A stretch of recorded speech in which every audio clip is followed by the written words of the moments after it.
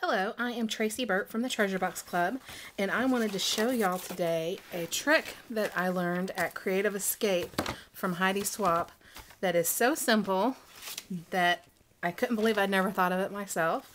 But anyway, I want to share it with y'all because it's really great. It's for cutting 5x7 photo mats from your 12x12 cardstock, and it lets you get 4 5x7 mats from one page. To do it, you just need to use the ruler that comes on your paper trimmer. Whatever kind of trimmer you have, I'm sure it has a ruler system. To start, you just move your paper over to 5 inches and then draw your cutting blade down until you get to 7 and then stop. Don't go all the way. And then rotate your paper either direction.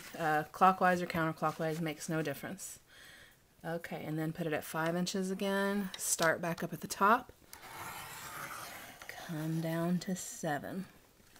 That was your first one. Rotate again.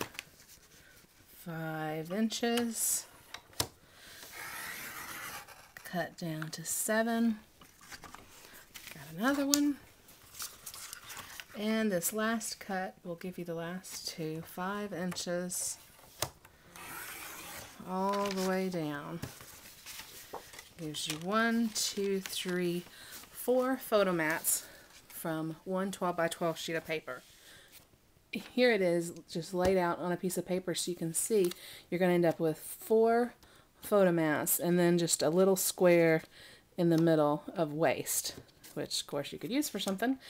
But anyway, before, the most you could really get is 3, cutting it traditional. You know, if you cut all the way the 12 inches with your first cut. But this just helps make your cardstock go further. Thank you very much for viewing, and I will see you next month. Thanks. Bye-bye.